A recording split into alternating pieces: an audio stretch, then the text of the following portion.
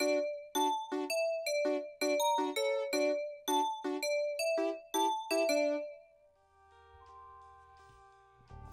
everyone, and welcome to the very first episode of AeryPlays. I am your hostess, if you will. My name is Aery. Very excited for you to be joining me today. As I said, it's my very first episode. I've been wanting to make videos for quite some time, and I've finally worked up the nerve to do it. And today we're going to be playing one of my favorite games as of late. I was a bit late jumping on the bandwagon for this.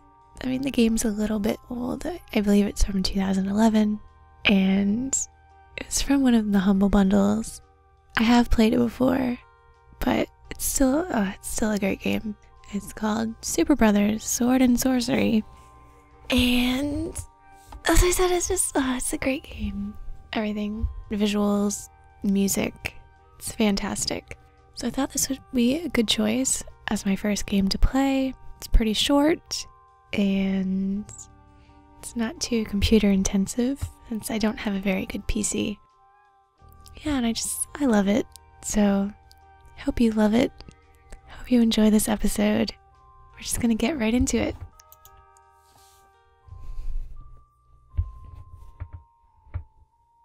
From what I remember, I don't think they explain the story very much, but yeah.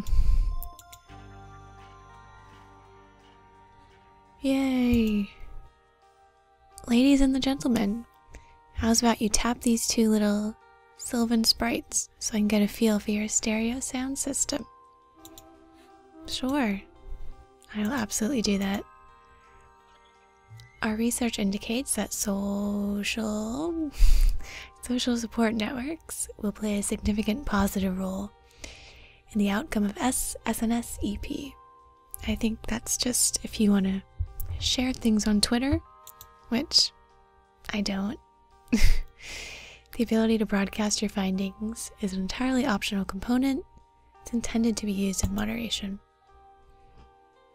We're profoundly grateful that you have chosen to participate in this experimental treatment for acute soul sickness. You'll find this first EP session to be fairly straightforward. It'll typically require 15 to 30 minutes to complete, which is good. It's a good size, good time for a Let's Play episode. Ready to begin? Press play and let's go.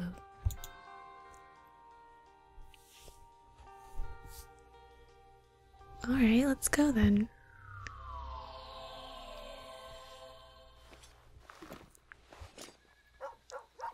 Yeah, as I thought, I don't think they explained very much. I want to say they did the first time I played it. I feel like there was more of like a prologue to it, but I don't really remember. But yeah, we're a girl in the world. I'm just a girl in the world. That's all that you'll let her be. Anyways. Yeah, we're a girl. We need to go on an errand. There's a dog. So we're gonna follow this dog.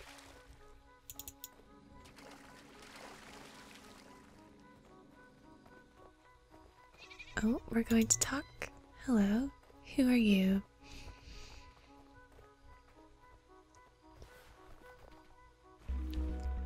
Hey. Far from the war-ravaged steppes of Scythia, we met a dark-haired girl in a sunlit meadow. To the mountain folk of the Caucasus, she was known as Girl. She seemed nice. Yeah, she does seem pretty nice. But people don't talk very much in this game. What's this? In the meadow, there is an immovable iron gate blocking a cavernous cave. Oh, well, okay. Guessing I can't go in there. So I'm gonna follow this dog again.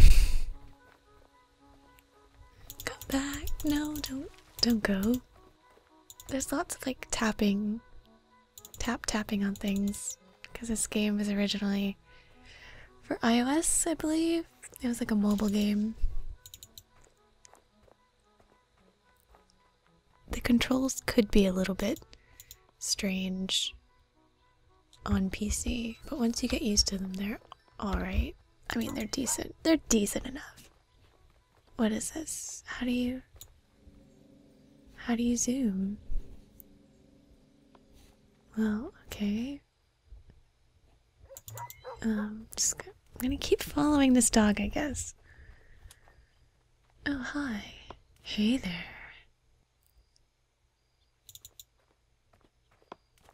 Who are you?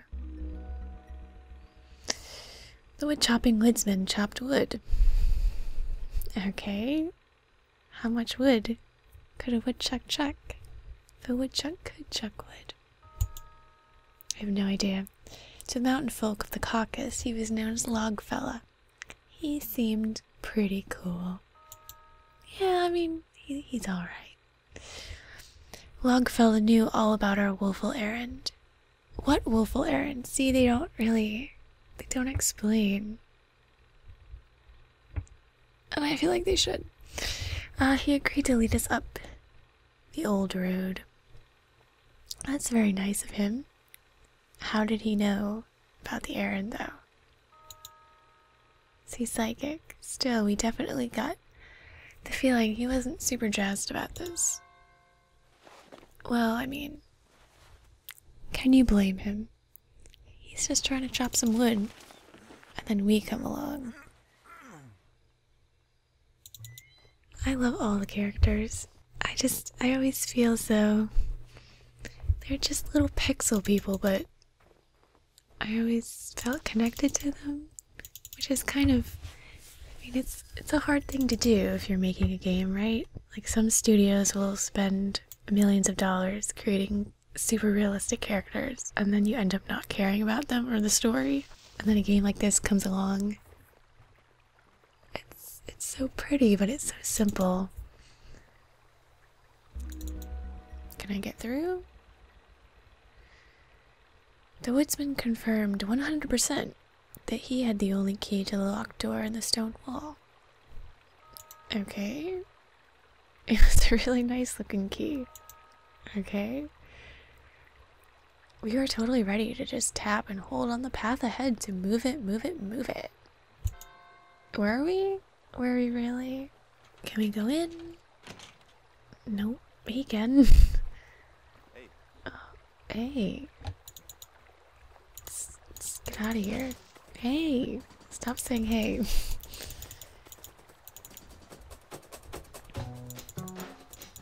I love this music. Just everything about this game. It's A+. Like, it all comes together into a lovely experience. Oh shoot, see? I just realized I was like zoomed in pretty far. Whoops. Whoopsie whoopsie. What is this? Oh. Hello, what are you doing here, creature? That doesn't look very good. What's this? By the side of the old road, there's a stone carved with a pair of glyphs in the shape of a sword and a shield. Well, that's helpful. Yeah, alright. Come on, do I have to fight this guy? I'm gonna fight you. Can I? How do I? You hellhound. Yes, I want to fight you. Fight me. With my sword. My sword. My sword and my shield. One of the issues I had playing this before was that the combat was a bit wonky. Can I not hit him? Sorry. That's sexist. I don't know that it's a him. Oh, shoot. See, I clicked on the shield. I swear I did. Yeah. Yeah. Am I not able to hit him? Boom. What do I do? Oh. I guess maybe I'm not supposed to hit him. And then these guys, why didn't anyone help me either? They're just sitting back watching. We totally could have kicked that wolf's butt. We would have been like 3 against 1. Dog against dog. It's dog eat dog world. But not in this world, I guess. That was weird though. I'm assuming he's gonna be making another appearance at some point. I apologize if you can hear me clicking. I'll try my best to edit it out if possible. Do do do do do do do do do do do do do do do.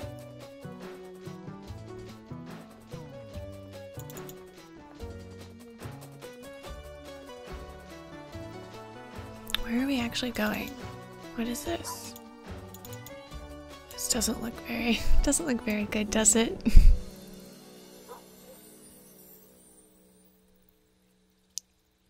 He's got some bad breath going on. What's all that junk flying in his mouth? What is this? At the edge of the perilous precipice stood a stone carved with a glyph of a skyward sword. Zelda reference. Beneath the colors of a rainbow. We Scythians loathe rainbows. Why though? Rainbows are nice. They're really nice. What do I do though? Do I take my sword out?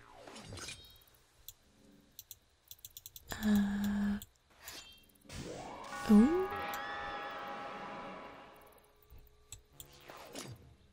Did that do anything? Oh, yes, yes, yes it did. Yes, yes, yes. Uh-oh. Blah, blah.